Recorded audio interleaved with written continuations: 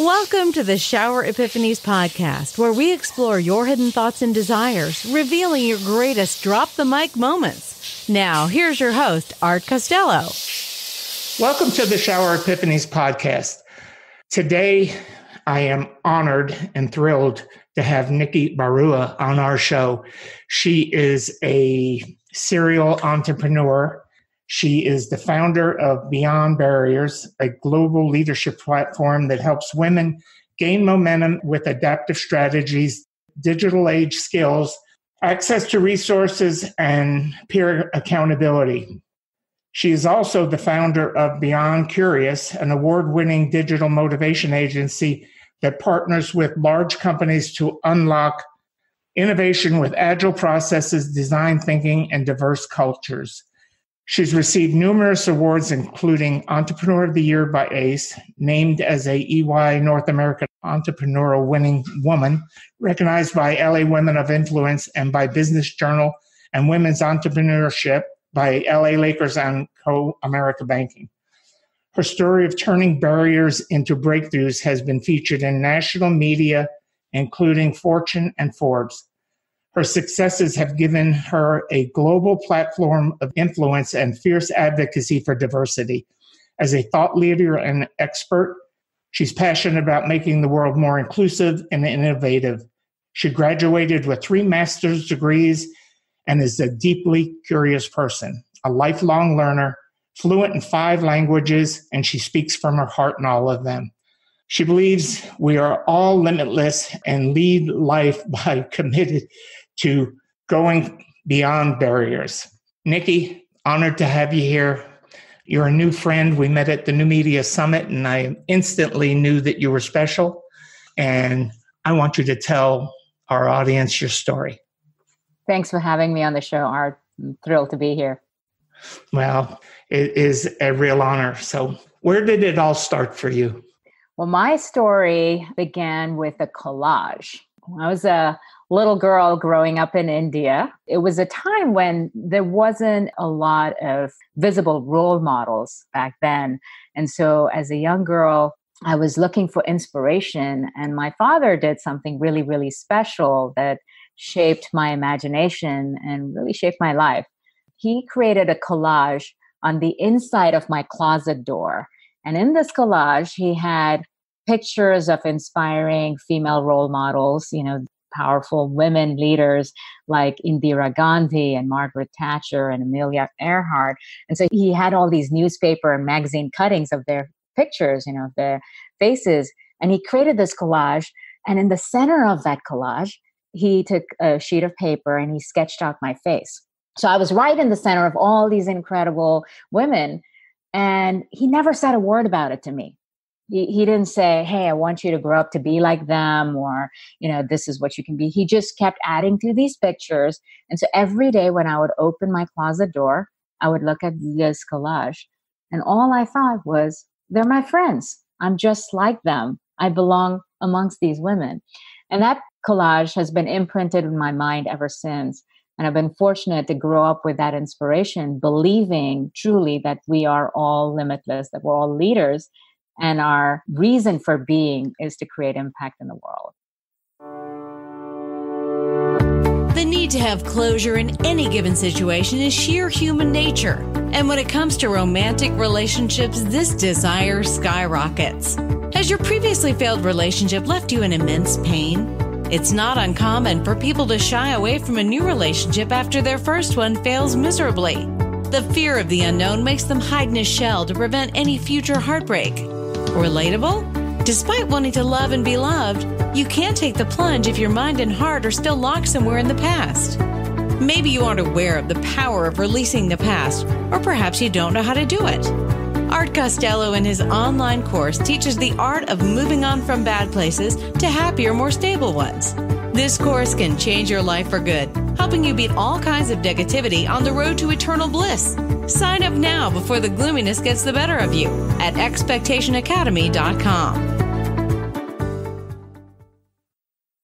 So your father set the expectation of your greatness by putting a collage up with you in the center of all these great women. That is really so inspirational and such, I mean, all the moms listening and dads listening out there, do that for your kids. I mean, create that for them so they believe in themselves, because that's where it starts, right? Believing in yourself. Yes, I think the image we create of ourselves, of the possibilities of who we can be, oftentimes sets us up for who we become. And at a young age, we grow up with sort of a blank slate in many ways. And so it's so important of the images that get imprinted in our minds of the possibilities that we can create. My father gave me this incredible gift without setting an expectation that that's the only way for me to be. He gave me a possibility and one that I accepted. On the flip side of it, though, at some point in my life, I also realized that you have to make it who you are meant to be as opposed to becoming like someone else in that picture. And, it became a blessing and a curse. On one end, it was a blessing to have that kind of vision that someone framed for me. On the other hand, you have to be mindful that it doesn't become a comparison, because comparison is a prison. When you start to believe that the only way you can be significant or have a meaningful life is to be like someone else in that collage, it can create an expectation that if you're not living up to those standards, that your life doesn't have meaning or that you don't have any sort of significance in that. So to learn to run your own race, to be the best version of yourself, is the ultimate takeaway that, my life has unfolded and taught me. That's one of the reasons why I think that when we live to the expectations of others, it's very inhibiting. But when we live to the expectations that we have in our core, that when you talk about that blank slate, we add to that blank slate every day that we're alive. New things come in and we learn who we are. But you have to have the expectation to be true to who you are. If you don't live with that, then we succumb to the expectations of others. And that's what causes so much problems for people. The other thing you said that touched my heart is I believe, one of my mantras is, I believe in the possibility of everything. Yes. Limitless possibilities. And I love that about you, because I know we'll hear it in your story about what you've accomplished. But when you believe limitlessly and you're open-minded to everything. What I have learned, and I'm continuing to learn this, is there is no fixed definition of who we are. Life is happening for us, but it's also who we are becoming every day. I think the power is in the ING of who we are continuing to become each and every single day, that we are shaped by the environment around us, but also by the expectations within us. And that's what creates the possibilities when you, in many ways, allow that to bring out the best in you. It becomes an adventure of the person you continue to become each day. I agree wholeheartedly, because I believe that learning is and I'm talking about life learning. Mm-hmm. Life learning is the greatest teacher we have, and it really does dictate who we become. And that's why I said about being closed-minded. You limit what you learn when you shut out the possibility of everything.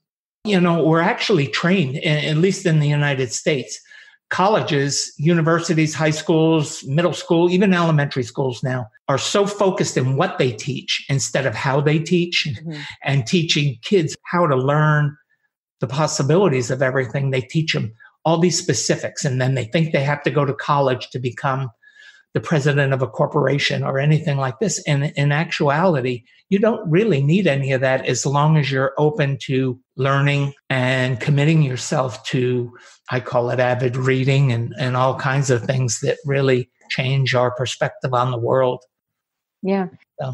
As we take in all these external influences and our own reaction to that stimulus, if you will, oftentimes dictates the expectations we create for ourselves. And so for me, that collage was such an influential vision. And yet there was a part of me that sort of my takeaway was that I had to be this young overachiever.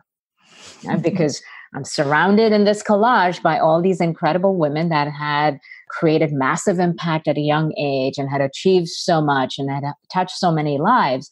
So on one hand, I learned that we're all limitless and that we can do anything. I did not see barriers. I just saw possibilities. On the flip side, it also created an expectation that I had to achieve things very young and at a very large scale. So that puts a lot of pressure on you. So here I was, a young girl with big dreams, and I believed that America was the place where those dreams would come true. And so in 1997, I came to America with just a few $100s in my pocket and a suitcase full of very unfashionable clothes. And how old were you? I was barely over 21 at the time. And I really left everything I knew back home. And just took a one-way ticket and came down here. And all I had was just one bag and all my big dreams. And, it was a very exciting yet very scary time because I did not fit the mold. I was nothing like, what the stereotype here was. So I was this, poor immigrant, non-white female who's very short and really gay. And so, I did not think I had a shot in hell of making it. As much as you come here with all these big dreams and expectations and you arrive here and then you're like, oh my gosh, I'm not like the rest of them. I'm going to disagree with you. I'm going to disagree. I believe when you came here, maybe you didn't realize it, but in your psyche, there was success written all over it because of that collage. Oh, absolutely. I came here because there was an expectation of success, but there's also that fear. It's sort of like faith and fear are opposite sides of the same coin. So there was a part of me that had absolute faith that I was meant to go on this journey, that there was success that I, believed in, that was possible for me. But on the other side was also the fear of what that journey could look like, and that it was all alone. The sense of isolation was, that's what filled me with fear. But I wasn't going to let all those fears or all those labels define me or hold me back. There you go. There you go. Those words, I was not going to let fear take over me. And that is the difference between you and so many other young people in this country. They let things stop them because of that fear that, oh, what is everybody going to think? You didn't care about any of that. You were so focused on what you knew you could achieve. And really, your expectations were so honed and focused that you started creating this beautiful world that you've created. I found a very simple formula for overcoming fear because I personally can say that I'm fearless. I think it's human nature to feel fear. I believe we all experience fear, but there's a difference between feeling fear and let it stop you dead in your tracks versus feeling fear and having something compelling on the other side of you that makes you get past it. So what has worked for me is I think of it as, a bed of coals. Live coals, there's a fire, and I'm standing on one side of it filled with fear. And as long as there's something on the other side of it that is so compelling, so powerful that I'm just drawn to it, I'm not going to focus on the fire. I'm going to focus on how I get to the other side. So you just need faith to be greater than fear. Exactly.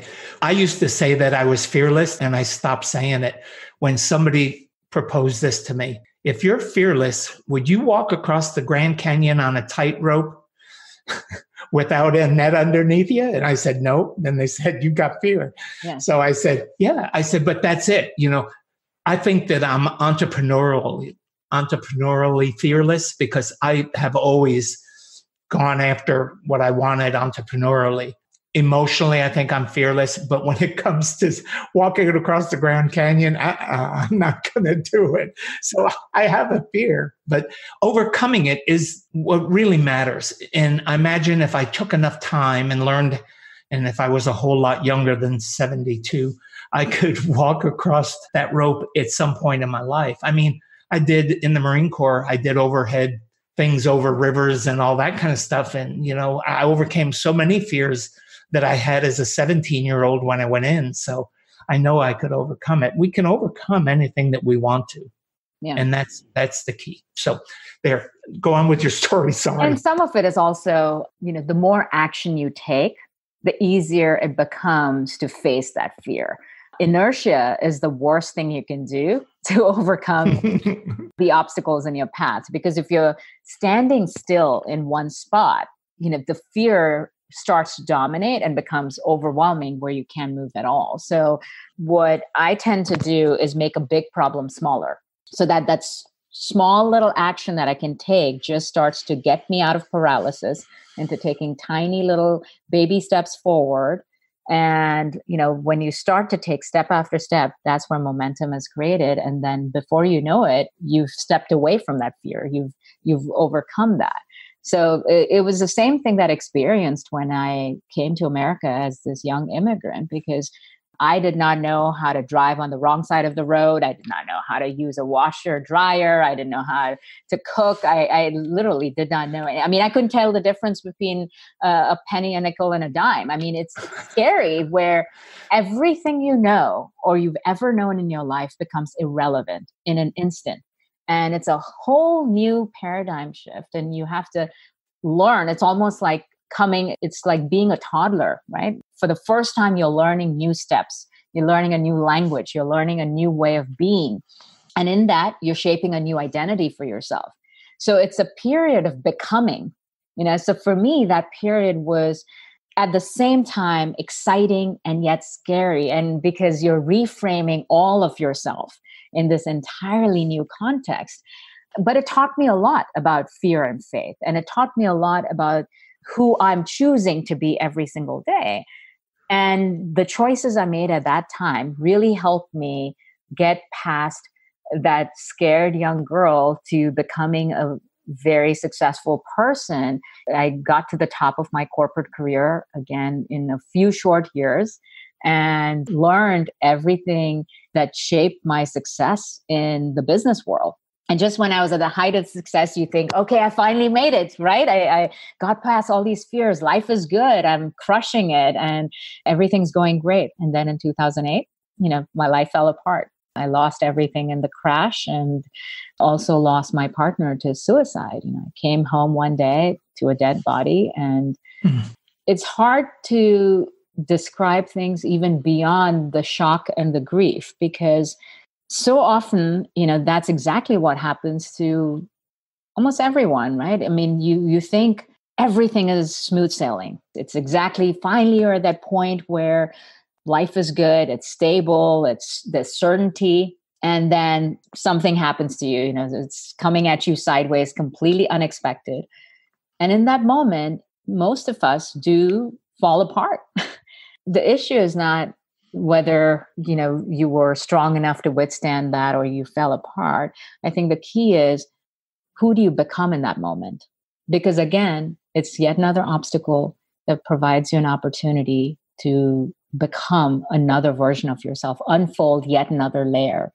And for me, through that devastation, through that absolute sort of sense of loss and grief, it was very, very hard. I mean, I was paralyzed for, a significant period of time where I did not have the desire to get out of bed. I stopped working. I was completely broke. And this is coming after success. So it's not that I was, struggling. I went from struggling to successful, and then I went from successful to struggling again. Has anyone ever inspired you to discover a happier, healthier, and more fulfilled you? It is a magical experience, isn't it? Inspiration is indeed very powerful, yet it's often undermined. It can lift you from the ground to the sky in no time. Have you ever thought about returning the favor by inspiring the people around you? If you don't think you have it in you, we have good news for you. Art Costello's online course has everything you need to learn to supercharge yourself and shape your character into a powerful personality. Get ready to discover your strengths and unleash the creativity within. Don't believe it? Check it out yourself by signing up for this life-changing course at expectationacademy.com. That's expectationacademy.com.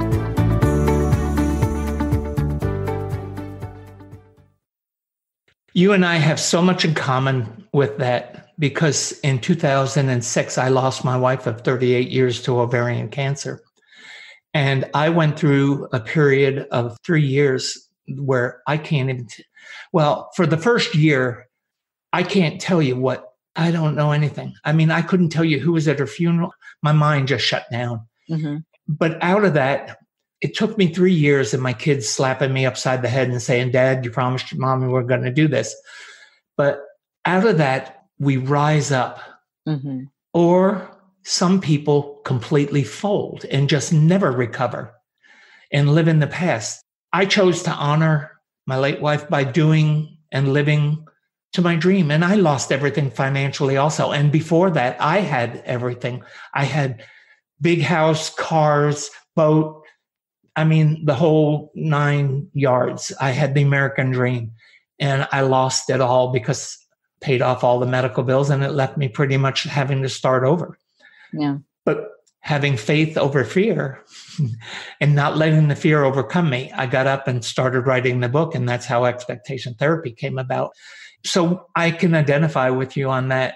Yeah. It's incredible. I mean, I think what you shared about in that moment of complete loss and devastation, we really have two choices. We can either allow ourselves to experience that pain, learn from it, and rise up from it, or we can let that pain and the fear hold us back and keep us there for the rest of our lives. And I do believe it is a choice because for a period of time, I did not think I could make, I really did not. I remember so many days just laying in bed, not wanting to even step out of it, let alone go about my day and do anything productive. But I let the grief take its time. I did not want to escape the grief. I didn't want to jump into addictions and distractions. I allowed myself to feel the pain.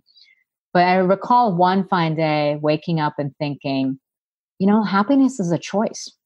And it's a choice I want to make today, just for today. I just want to choose to be happy. And it made me realize that happiness comes from hope.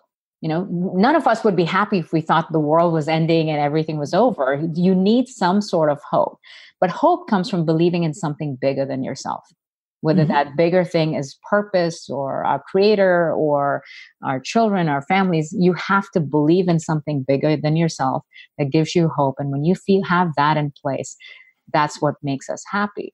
And that led me on this quest of asking myself, what is that bigger purpose? And it was that collage that came back to mind of thinking, gosh, I'd forgotten about the collage, because I've been so down and depressed, I'd forgotten about the collage. And that is my purpose of creating impact, about, becoming the best version of myself every single day and inspiring others to do the same. And I remember having that thought, having that vision, stepping out of my bed when my feet touched the ground and I stood up with a deep sense of purpose and confidence and belief that got me going. And I've never looked back since then. It just started me on this journey. I got my life back in order, step by step, one little step after another. I went from being overwhelmed with the size of my problems, feeling like, oh my gosh, this is a giant mountain climb. I don't even know where to begin. And instead of focusing on the big problems, I said, this is just the one step I need to take today. And bit by bit, I started going. I decided to launch my own business. I had this big purpose. I wanted to create impact, and I launched my own company. I faced 300 rejections. I mean, it was just every single day thinking, gosh, somebody say yes, but all I got were no's. But because I had this bigger purpose, I did not give up. And so I kept going after it. I failed 11 times, but after the 12th time, I was on my way to success and very quickly built up this multi-million-dollar global company. And, with big name clients from around the world, was hugely successful. I won a ton of awards, got recognized as one of the top women entrepreneurs. And that journey also allowed me to create the impact I was wanting to make. But it also gave me a different perspective on things. I realized so much that every step of the way, it was as if life was this video game, that I'd started off at level 1. with a set of tools and with a set of skills and a certain level of confidence. And then I faced these obstacles. As I was facing these obstacles but not trying, I was stuck at the same level. But when I tried and I learned the strategies and the skills to overcome those obstacles, I would get to level 2. But guess what happens at level 2? Your problems just get bigger. Those obstacles just get harder and bigger. And so you need new strategies, better skills, and even more confidence to overcome the challenges at level 2. And then when you overcome that, you get to level 3 and your problems just get bigger. And as I looked back at that point, I was at the pinnacle of success. As I was looking back, it became so clear to me that life gives us infinite levels, but we do have a set timer. It's as long as, we're fortunate enough to live, that's our timer. The key to leveling up is to have the mindset that your obstacles are the opportunity to level up, and to constantly be a lifelong learner who's gaining new skills, who's developing a bigger perspective and a stronger mindset, and to keep enjoying that journey of leveling up. And when we do that, our greatest gifts and the possibilities are on the other side of that. And that perspective has been so incredibly empowering for me, and that's what I'm on a mission to do now, is to help women all over the world become future-ready leaders. And, when I look at the gender gap, 200 years to close the gender gap, that doesn't make any sense to me, to think that, first of all, I don't have that kind of patience. I don't want to wait 200 years. Why should women have to wait that long to rise up? And when you think about what's holding us back, it's not so much about society or systemic bias. It's really that, we have to dream bigger for ourselves. We have to develop the strategies and the skills, and we have to get future ready in order to become the kind of leaders that create impact. So my new company, Beyond Barriers, that's what we do. We help develop leaders of tomorrow by bringing in that kind of mindset, by developing those kind of skill set that allows women to, not just survive, but to really thrive in this environment. I got a question for you. Do you think that it's gender specific? I mean, you talk about women, but I see men who are in the same situation and need the same help. Oh, absolutely. I don't believe it's gender specific at all. While my company and my focus is specifically for things that might be more nuanced in terms of the types of strategies and skills that women might need, I think the challenge overall is a human problem, right? I mean, the challenge of needing to level up, get past your fears, gain the skills. I think that's a human element. See, that's my thing about it, because I don't believe that we can stop racism, homophobia, all of the things that are going on and so in the media now. When we look at things as in a gender specific way, we need to start thinking of the human potential and the human cost of being negative or being downright nasty and mean and everything. We need to see the cost of it, but we need to see it in a human way that takes in the whole big picture and changing the psyche of man. And I mean man in the sense of men and women. Yeah. My take on it is that as human beings, we're wired to fear differences. It's fight or flight, right? So from an evolutionary standpoint, we're wired to fear anything that is unknown or anyone that is different from us, because we're trying to protect ourselves. But the power in appreciating someone else that's different from you, whether it's a different perspective or they look different or they believe in different things from you, is that it helps us grow. When we embrace someone else's difference, we also learn to embrace what's different about ourselves. And I think that's what really makes us shine. Learning. Goes back to that learning. When we are open-minded enough to see everybody's perspective and everybody's point of view, it adds a dimension to our learning that I think you're right, that we get so locked into my way or the highway and that kind of mentality that it really deters us from becoming who we have been meant to be. And I think that it's very destructive to the human element of who we really are. I mean, you and I both know that when we limit who we talk to or who we see or who we associate with. I mean, it's proven if you put multiracial kids together, you learn to live together faster than if you were just to be separated and not, I mean, I think you've dealt with a whole lot of different issues. You come from a different culture. You were gay. You had different educational level than most. I mean, 3 master's degrees, most Americans are lucky if they have one, So, I mean, there's a lot of different things, but yet we're all the same. Mm-hmm. There's really no difference in us. It's what we've been taught and what we've let ourselves either learn or not learn. So I believe in this day and age, the greatest superpower is humility and curiosity. Because when we approach things from a place of humility and curiosity to want to discover and learn, you can navigate any environment. And, we all know that because of technology and everything that's happening in the world right now, things are changing so fast. I mean, companies are disappearing before our own eyes. The nature of work is changing. Our way of life is changing. Cars that drive us, speakers that listen to us, and watches that tell us how healthy we are. I mean, it's an entirely new world where change is happening so fast that it's almost impossible for us to adapt to that change quickly. But if we have a closed mind and we say, well, that's for the next generation. It's not about me, or my job is safe, or my business is fine because that's not what we do. I'm not an engineer. I'm not a techie.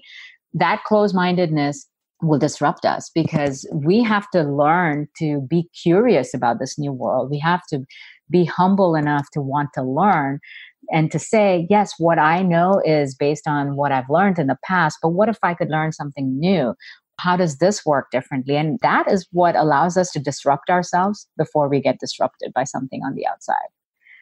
I agree because, I am at 72 and my computer skills, I mean, I have taught myself, I'm self-taught on everything. And if I would have just used that word that I don't use in my vocabulary, which is can't, if I said I can't do it, well, then you're not. I mean, I think it was Henry Ford that said, you're right if you think you can, and you're right if you think you can't. And that is the truth. When we get that mindset, and I think so many seniors need to hear what you just said, because they're put out to pasture. It's getting less and less, 55, 60 years old now, where, you think that you're going to retire and the world's going to just stop. It doesn't. Yeah. And there is so much that they could teach other people. It would keep their minds active. It would keep their bodies active. And, I just refuse to stop. I just won't do it. So, yeah. And, what your attitude is exactly, what's necessary for anyone at any age to have is to recognize we're not defined by a set retirement age. In fact, we are living longer and longer. Human beings now, in fact, the latest data, I believe, says that we will live well into our 90s. So the average retirement age has shifted to almost 70 now. So if that is the case, you still have, even post-retirement, you still have another 20 years to live. Would you just want to stay static, look into the past and say, that's when I used to be, the high school quarterback, or that's when I used to be successful, and look back at your old trophies and pictures? Or do you want to look forward and say, wow, I've got 20 years more of learning and growing and giving? And that's so powerful, because as much as technology has become the dominant force in this day and age, and it's going to become even more so with things like artificial intelligence and robotics and, data taking over. But what the research has shown is that the number one most powerful skill that is going to shape humanity and is the key to success is actually empathy. It's our relational skills, our ability to relate to other people, our ability to understand them, and the creativity that emerges from that is going to create the leaders of tomorrow. So what a lot of people misunderstand and have misperceptions about, they think it's the digital age. It's all about technology. And so there's, the 22-year-old programmer and engineer that's going to dominate and run the world, and robots are taking over. When the truth is, yes, there's an element of technology creating new experiences and products and services for us. But the people that will really thrive and contribute the most are the ones that have the emotional intelligence and the communication skills for this new world. And that is exactly what we're teaching, is that we're teaching the soft skills, because we're not teaching engineering skills or coding skills. We're actually teaching the soft skills because that is the superpower. And when I think about anyone at any age, especially if it's someone that's nearing a retirement or in their retirement years, think about the gift you have to give of the wisdom and the experience, that actually makes you even more valuable to society, instead of thinking, the best years are behind you. Think of the best years ahead of you of what you have to contribute. Don't know which direction you want your life to take? Are you sinking deep down into the pit of uncertainties day by day? So, what's the secret to leading a happy, satisfied life? It's taking matters into your own hands. But what if the matters in question are a total blur? Art Costello's Expectation Academy course aims to tell you exactly how you can get some clarity in your life. This course can be your savior on your journey to reinventing yourself. While you certainly can't plan your whole future ahead, you can definitely control twists and turns your life takes. So what are you waiting for? Sign up for this course now at expectationacademy.com. Get a chance to broaden your horizons and add meaning to your life. That's expectationacademy.com. I think that, and this is honest from my heart, when I was 9 years old and went to the top of that hill and asked God what was going to happen to me, what was going to become of me, and I heard a voice that just said, your job to just do, just get out and do, and just be faithful and be good. And that propelled me my entire life to do what I've done. I mean, it's always, you had your collage, I had that vision in my head, and that's what's driven me. And, when you said about emotional intelligence is huge, because I teach emotional intelligence also to my clients and the people that I work with, because I believe it is a skill that can be learned, and it is so important. If you can't identify your emotions and act on them intelligently, you really, no matter what age you are, you're lost. Yeah. And we need so much more of it. I have something to ask you that is kind of off, but it's on my list and I want to get it in because I want to hear your comments on this. When you lost your partner in 2008, did you ever think you'd love again? No, I did not. I didn't either. Yeah. And that's what I meant about the loss of hope. Mm-hmm. In fact, I did not want to live again, forget about love again. It was such a confusing time for me because I felt guilt, I felt shock, I felt anger, I felt a deep sense of loss and grief. So, the 7 stages of grief, I went through all of that. Absolutely. Not knowing, I didn't know the intellectual framework of it, but I absolutely experienced it. And then I got to the point where I just felt numb. I stopped feeling. That was actually the scariest of all. In some ways, feeling something, no matter what the emotion is, at least allows you to feel alive. When we feel pain or sadness, it's a good sign. It means we're alive. But when you stop feeling anything, it's a scary time. And that's when I stopped wanting to live. Isn't it beautiful to love again, though? Yeah. Because I found love again, and I know you found love again. And I think for me, I can't speak for anyone else, but I can speak for me. The second time for me has been so much more gratifying because I had the experience of loving the first time. Yes. And it's just amazing how that works. And I want the audience to know that if you've lost a loved one or if you're in a situation of a breakup, you will love again if you let yourself and if you make that choice to love again when the time is right. And it will be so much more powerful.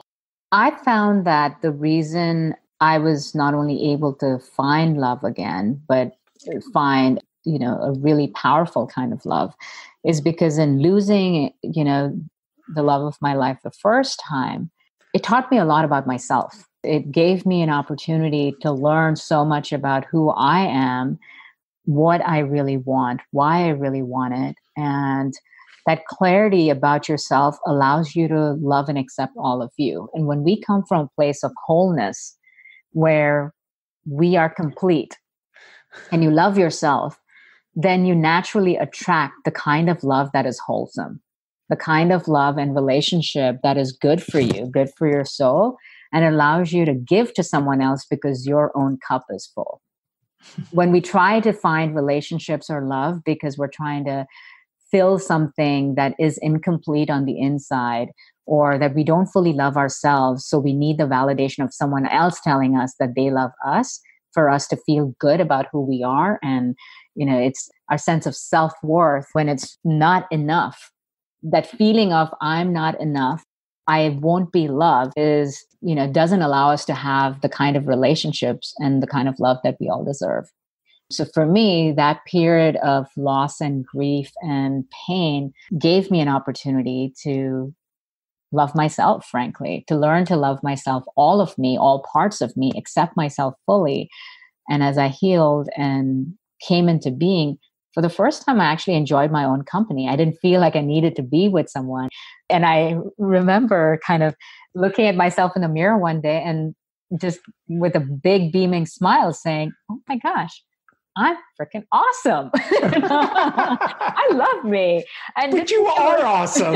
You are awesome. But being able to say that, and not because I was practicing some kind of confidence skill. I mean, it just kind of came out, it's like looking at yourself and saying, I love myself. And that feeling of completeness of saying, wow, this is an amazing place to be. And when you radiate that joy and when you radiate that self-love and that self-worth and self-esteem are really deep and true, you just attract people to your life, friends, family, colleagues, lovers, they just come to you because that light is a magnet that brings similar kind to you.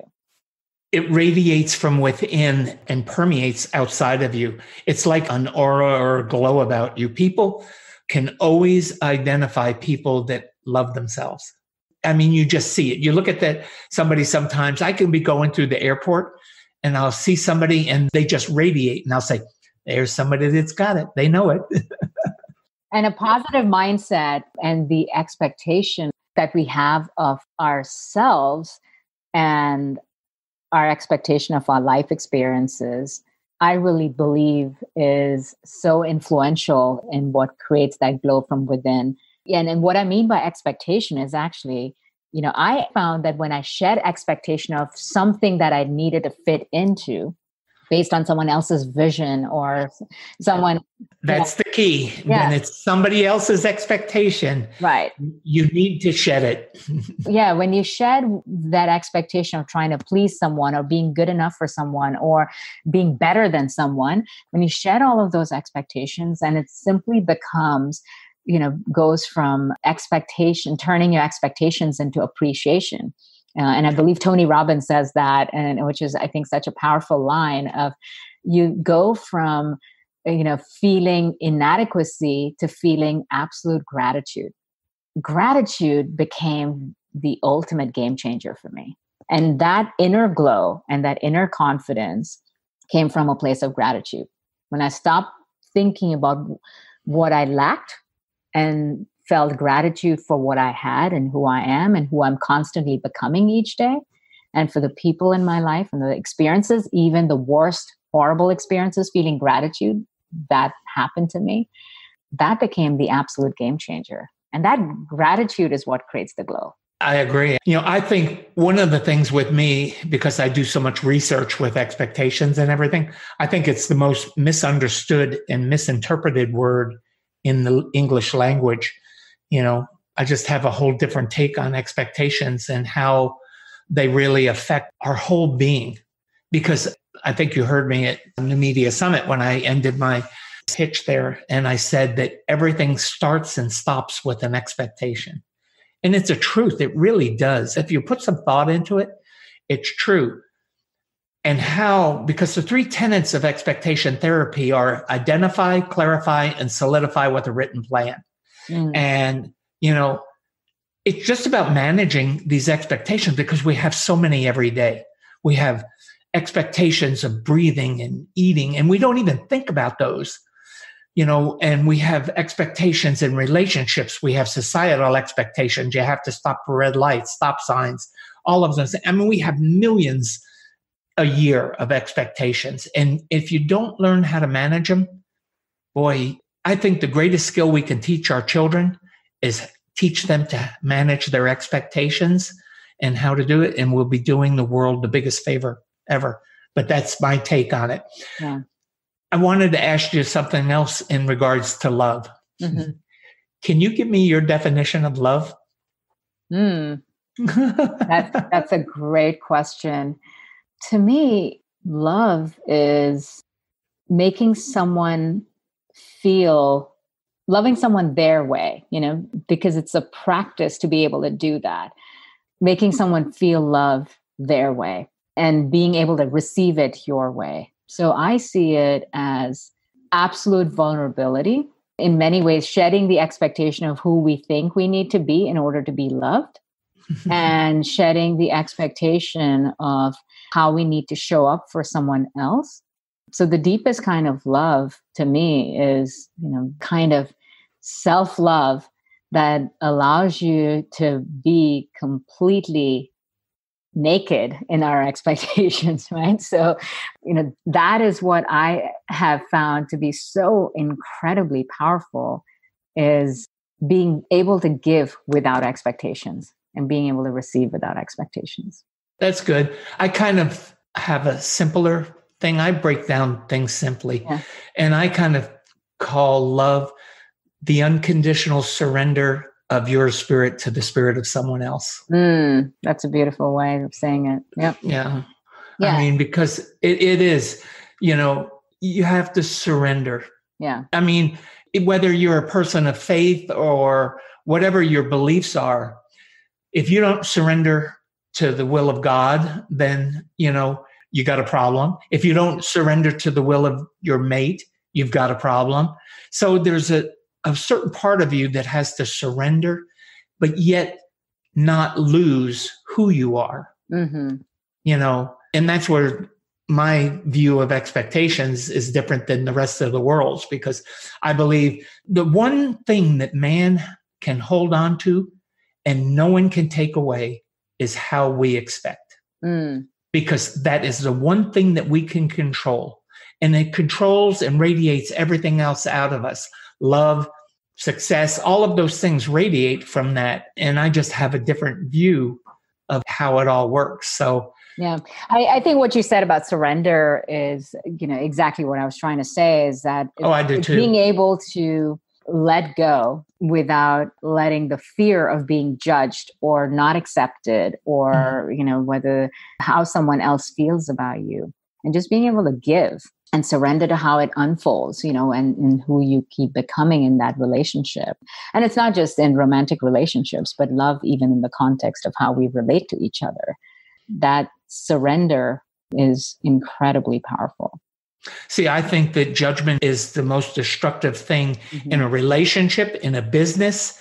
I mean, when people start judging and comparing and doing all those things, it is a signal that there is something wrong with the culture or the marriage, or however you want to look at it. But doesn't judgment begin with the self, though? Yeah, yeah, absolutely. Yeah. I think that people who are extremely judgmental of themselves are judgmental of everything else. But I think that that's where the surrender to understand that life, there's only certain things that we can control, our expectations being one of them. Everything else, we really have no control over anybody else. So don't give them control over you. And when you start living to who you are, and you've got to do this with integrity and with class and skills, that, like you talked about skills. I mean, you just can't go out helter-skelter and think that the world is going to work. It doesn't. There's got to be structure to it, and there's got to be skill sets and all that.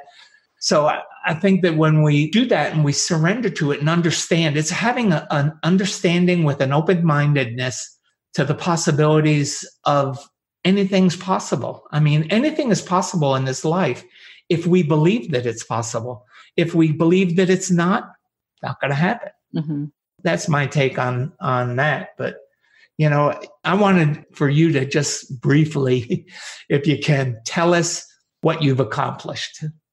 I know we used to have a business and all that, but you really have accomplished great things at a very young age. Most people don't accomplish what you've accomplished into 45s, 50s, 60s, and here you are in your 30s and just knocking it dead. Thank you, Art. I appreciate that. So for me, like I mentioned, the analogy of the video game, it's really been a journey that's reflective of that kind of mindset is, growing up with so few resources in India, which was a third world nation at the time. I was surrounded by poverty. And yet at the same time, I saw some of the poorest people with big smiles on their faces and living a life of joy. And it taught me that it's not about what we have externally or around us, it's who we believe we are and how we feel about ourselves that shapes our experience of life. And it was incredible to grow up in that culture, where it's about surrender and it's about taking action, just doing.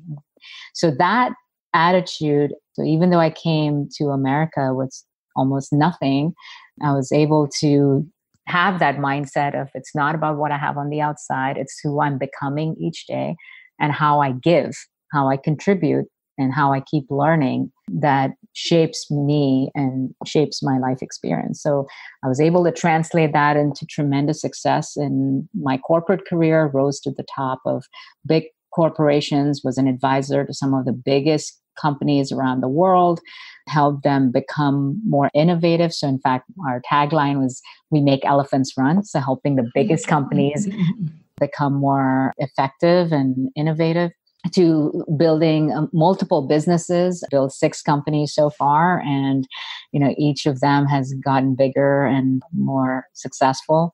So becoming one of the top female entrepreneurs and building this multi-million-dollar company, it was a little bit like winning the Olympics because so few other women showed up.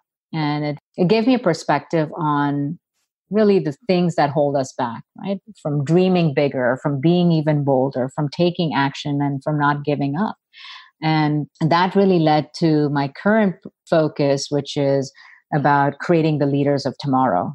How do we help young people become, future ready leaders? Because the world needs more leadership. The world needs people that are driven to create social impact, that are driven to do good in the world and are fearless in the pursuit of that mission. So my organization, Beyond Barriers, is, on this global mission to inspire, to educate, to empower young people to become, future ready leaders. So I'm, privileged to not only let my journey unfold of the person I am today and the person I continue to become, but it's a deep sense of responsibility to be able to contribute forward and to help more people achieve the same. With that being said, Nikki, where can everybody get a hold of you? Well, I would love to invite your audience to get a free copy of my book, Beyond Barriers. So you can go to nikkibarua.com/free and get a copy of my book, which talks about how to go beyond barriers and unlock your limitless potential, and how gaining the clarity, developing the courage, and having the conviction to stay the course is really the key to each of us becoming the limitless beings that we were born to be. So I'd love to have everyone, get a copy of the book, share what you think, connect with me, and stay in touch. Nikki, it has been an absolute pleasure. You know that I just love you to death. You're such a good person. And with that being said, we're going to sign off. It's been a really fast hour. I couldn't believe that it went so fast. I want to have you back on sometime because we've got a lot more. I have a notepad here full of questions that I didn't get to ask. But with that being said, everybody, you know where you can get a hold of me, expectationtherapy.com, Art Costello. And thank you. And Heather White, take us out of here. Thanks for listening to the show. Drop us your comments and questions with what you want answered on the show. You can subscribe on iTunes and Binge Network. You can also get more information on the website, expectationtherapy.com.